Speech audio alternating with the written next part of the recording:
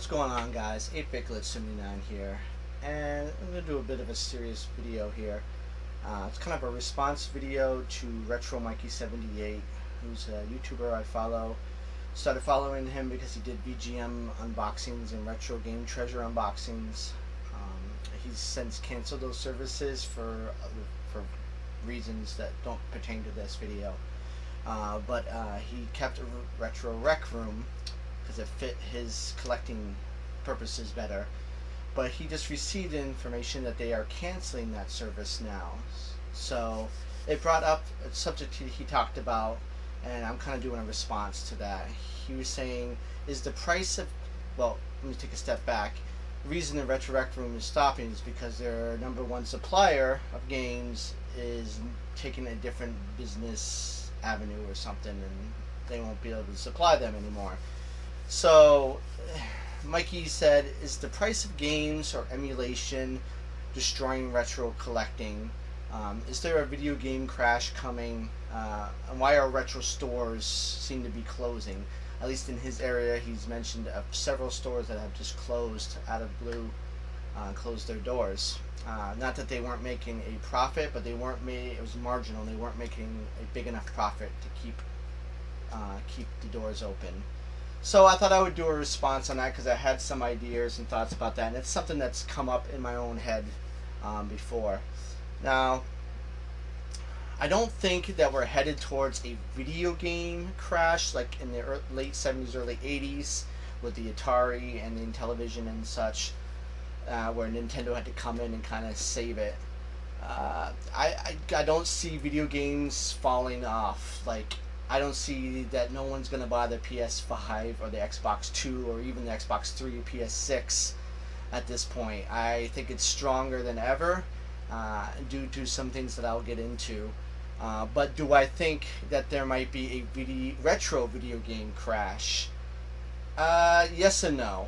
I think an aspect of retro gaming might crash to a point, while other parts of retro gaming are just gonna increase. So, because I've been collecting since I was a kid. I mean, since I got my first Nintendo when I was 7, whatever I was, an Atari 2600. It's just been that different parts of my life have been a big collecting or not collecting a lot. Obviously, when I'm a kid, I don't have a lot of money, so I didn't gather a lot of games at that time. As I got older and got summer jobs, I started working after school and things like that, I started going to the flea markets. And at the flea markets at that time, this is, you're talking the mid-90s, late 90s, I guess, you could get NES games dirt cheap. They were practically given away because nobody cared about it. Nobody cared about NES. The Super Nintendo, everybody was up to the next generation, and I was not even looking at that point. I was still stuck on the NES, Super NES, Genesis, Master System. So, I mean, I could go and get games. There was a guy at the flea market, I could get games $2 a piece, and it didn't matter. Didn't matter the title. I could be getting Super Mario Brothers, or I could be getting Little Samson. He never had a Little Samson, at least I don't know if he did. I wasn't aware of Little Samson at the time, but my point is, it didn't matter what title it was $2, because nobody was buying them and nobody cared. So that's how I amassed most of my NES collection you've seen behind me in my videos. I'd say 80% of that was the flea market guy.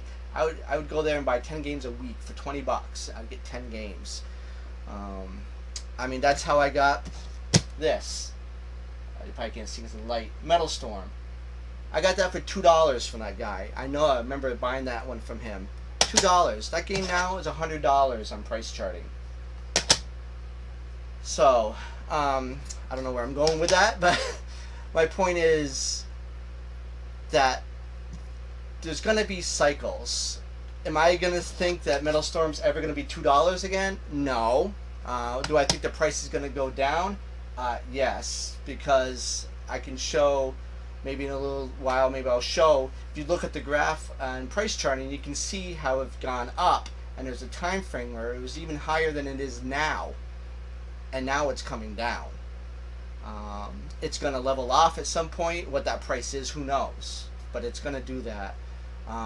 He's saying that there's a lot of people who are charging at price charting or more, and people need to look at that as a mint copy should be that price, and I agree with that. I totally agree with that. If the game is mint, that's the price it should be, so to speak. But if it's got marker marks on it, stickers, label damage, you need to be knocking off some dollars off that, because that is not right. That is, I wouldn't ask you to buy a 2015 Dodge at the price of a 2020 Dodge. Oh, just because the inside is nice, or it gets you from A to B, but the outside is all rusty. No, I don't expect you to pay a new car price for that. It's kind of a weird analogy, but you get my point with that. So, and then with this cycle thing, I noticed that there's been a lot of talk about people selling off already their collections. Now, I see that there are a couple different kind of collectors. There's the collectors like me who have been collecting all their life. I can say that there was a period where I kind of stopped. When my kids were born, I focused on my career. All my game stuff was put away for the most part. I didn't have time for it. And I've only just gotten back into it in the last 2 years. And in that 5-year hiatus, I was astonished at what the prices were like when I got back into it. Conventions were never a thing when I was a kid or a teenager. That's a new thing, at least in our area and to me. So that just goes to show the popularity right now of retro gaming.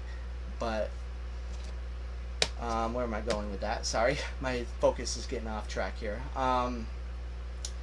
Then he said about the price charting. For mint copies, that's exactly what it should be. You shouldn't be charging price charting for carts that look like they went through a war or something. That's not right.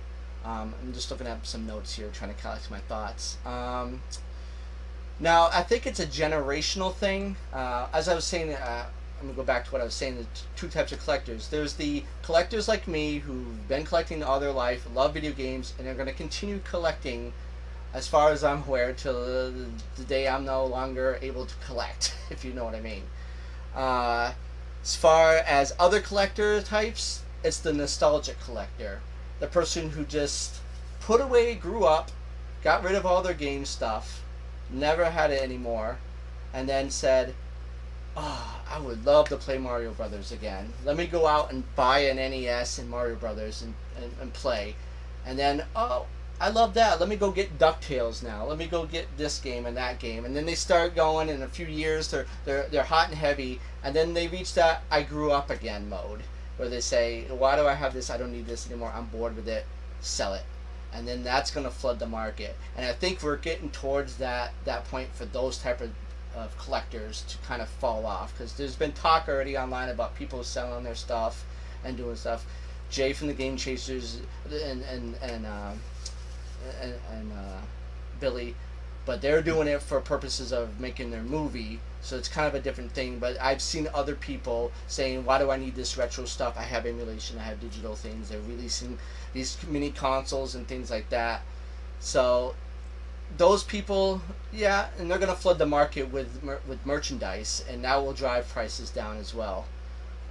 As far as stores closing their doors, I've seen that since I was a kid to now. I've seen cycles where stores that have been around for a while, all of a sudden are gone, and there's no retro stores, and then they come back up because the popularity comes back up. And if stores are starting to close already, it's either one, the market's getting too flooded with retail stores, so there's just too much. It's just like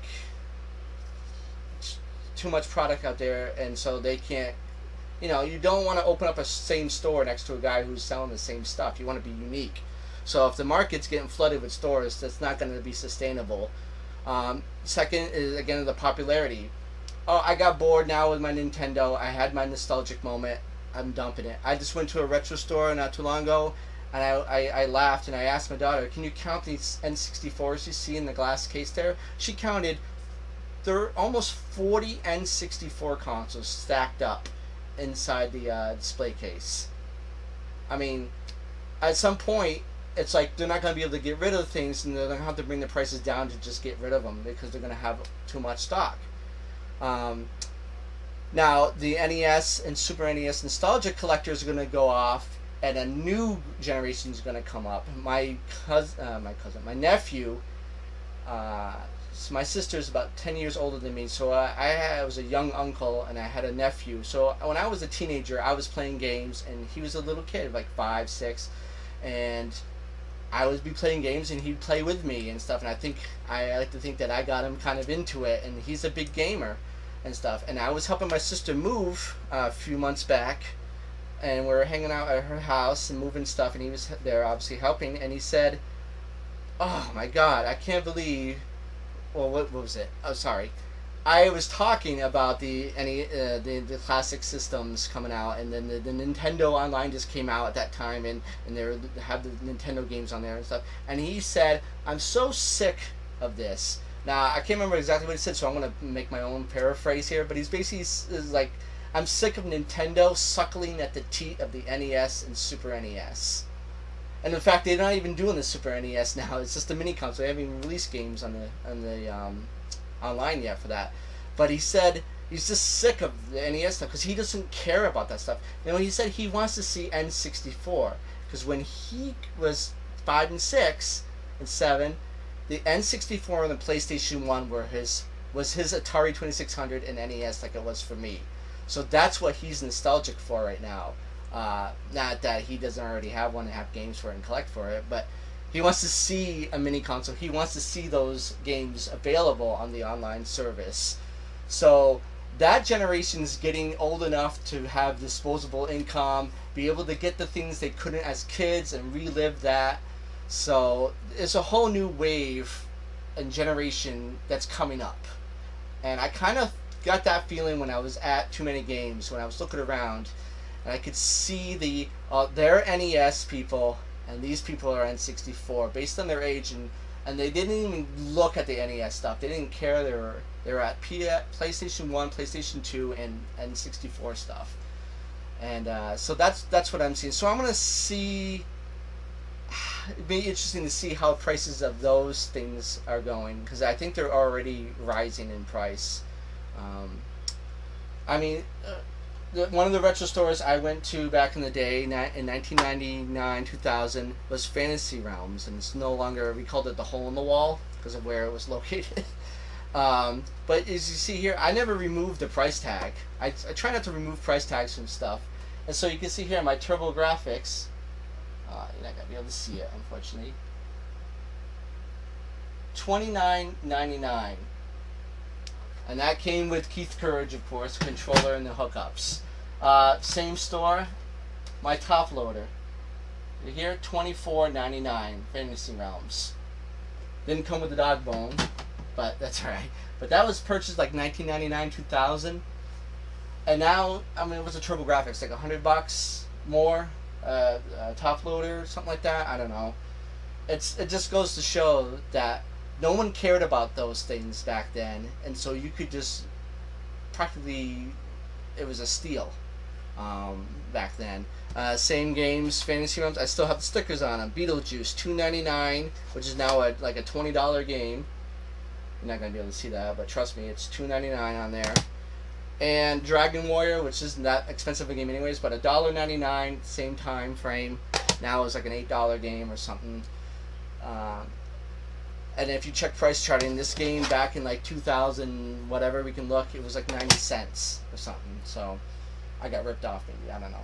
I don't know if that makes a point or not, but I just thought I would add that in there. I'm probably kind of rambling now, so I'm going to probably try to sum this up a little bit. So basically what I'm saying is I don't think there's going to be a video game crash. I think there's going to be a retro game crash in the sense of certain consoles, certain types of games are going to come down in price. They're not going to come drastically down to where you're going to get flea market prices, but you're going to start being able to get some games at a cheaper prices than you are today or a few years ago. I'm already seeing prices come down in certain things. And then a new generation is going to come in. And then eventually there's going to be the PS3 generation and the Xbox 360 generation in several years. like that's why right now it's good to get those kind of titles, because you can get those for pennies on the dime kind of thing right now for most titles. So, and then those are going to skyrocket up in price down the road. So that's basically my take to RetroMikey's response. This is my response video to that. I would love it if anybody else would make a response video on their feelings about the retro video game community, and if there's a crash coming up, and your thoughts on this whole subject about why stores seem to be closing their doors, retro stores that is. So I don't think emulation has anything to do with it. I know a lot of people who are out there buying an NES and all the carts to be nostalgic, and they have no clue how to do emulation at all, other than buying a mini console and plugging it in and getting 30 games. That's it. So I don't think emulation is really going to kill anything. It's just going to help the little nostalgic people that want it for a year or so to play the games and then forget about it. People who really want to play the games, they're going to collect the games and stuff like that. There will be people that just emulate, and that's fine. I don't think that's going to hurt the retro community at all. If anything, it's going to help, because they're not buying the games. So the games aren't selling. Price is going to come down because stores need to get rid of it. They need to make money. They need to get rid of stock, make room for new stock. So that's my take. Please leave a comment down below. Please do a video response. I would appreciate it. And this has been 8-Bit Glitch 79, and I'm glitching out.